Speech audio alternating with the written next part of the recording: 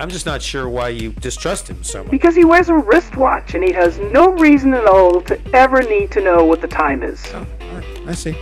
Okay. It's pretentious. It's like he's waiting every second for someone to just ask him what the time is so he can pull his wrist up, way overly high, like way over eye level so everybody can see as this old watch fan, has to adjust his eyes, every few seconds, tilt his head around, squint a few times like he's tried to solve some kind of puzzle just to figure out the time. Looks like he's discovered some kind of tattoo on the back of his hand that wasn't there. And, I'm trying to make it out. What's this mark of the beast come from? After a minute of this ridiculous behavior, finally reveals the answer to the question we've all awaited so eagerly.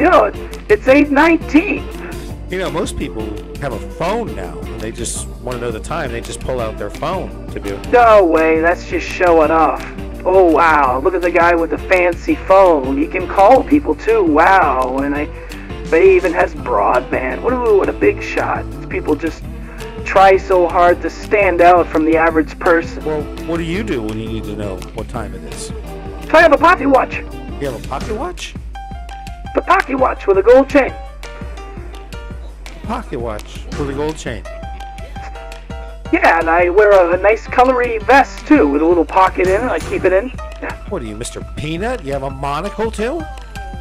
Only for reading. Oh, well, that's pretty inconspicuous, I'm sure. I think so.